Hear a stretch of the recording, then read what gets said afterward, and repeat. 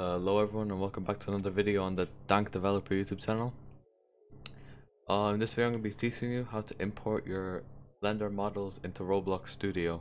Okay, so to start off, I'm going to be importing these assets I made right here. And to do so, you want to click File up here. Then you want to click Export and you want to export it as an FBX.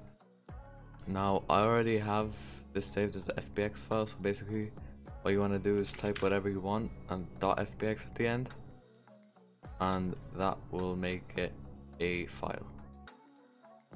Once you're in Roblox Studio, what you want to do is click View up here, then you want to click Asset Manager. It's a whole new window. This is how you can import meshes into Roblox. What you want to do is click this bulk import button, and you want to find your low poly asset. That's what I have here, whatever you named it.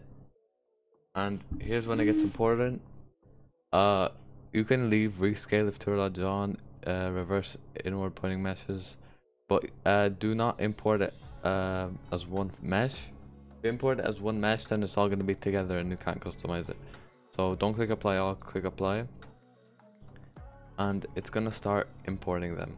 Once they've all imported, then you want to just X out of this.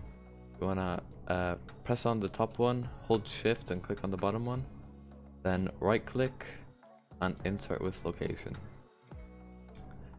Now as you can see, they're all in here. I can change whatever I want. Now I would probably just group these so I'm able to move it as one. But that's how you import Blender files into Roblox Studio.